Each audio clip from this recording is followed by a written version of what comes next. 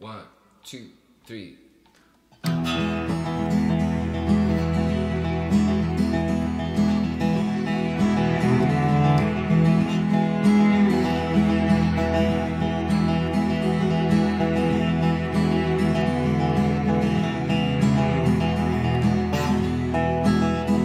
What a long road we're on. What a long road we're on. Breaking down, right and wrong. What a long road to travel. What a long...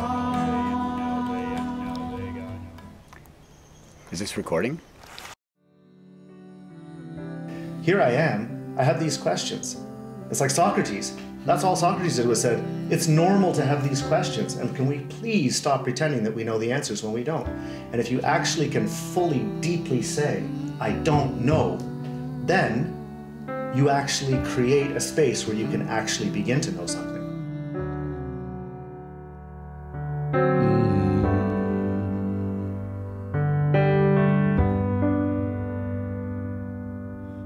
Foolish love, foolish love, you have got me, you have got me.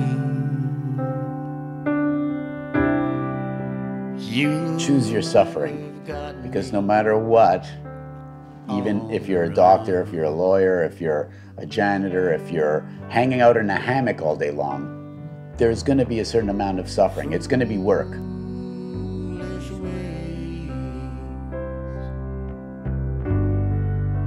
Lead to foolish days. How can I? How can I?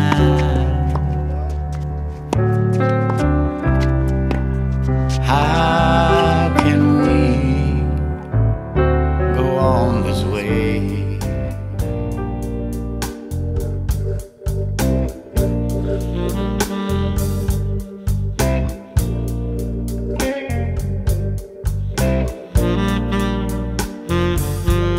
I can't walk, I can't talk. I feel like my life is tied in a knot. It was Henry Miller said, instead of reading all the usual suspects of Shakespeare's, Mark Twain's, Charles Dickens, he said, who needs Shakespeare when we have Dostoevsky? And I never heard of Dostoevsky before, and I thought that's a very bold statement to say, who needs Shakespeare when we have Dostoevsky? So I picked up some Dostoevsky, and I quickly understood what he meant by that. But he also went on to say, it doesn't matter what the level of the writer is or how important he is in history. Just read whatever moves you. I feel like I'm dancing with two left feet. I can't feel the warmth that shines from above.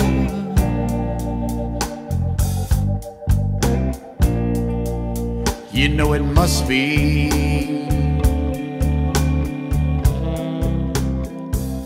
that thing. The story about Buddha is that he used to walk up to people and he would say, hi.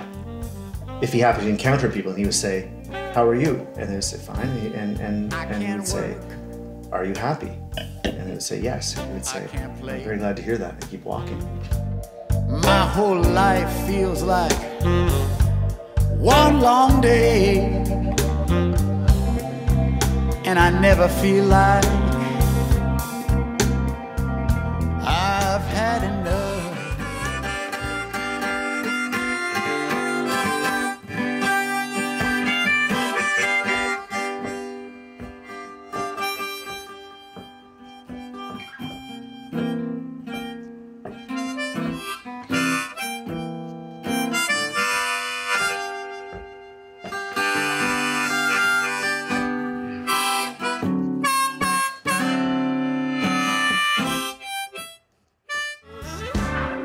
until it's got you howling for more.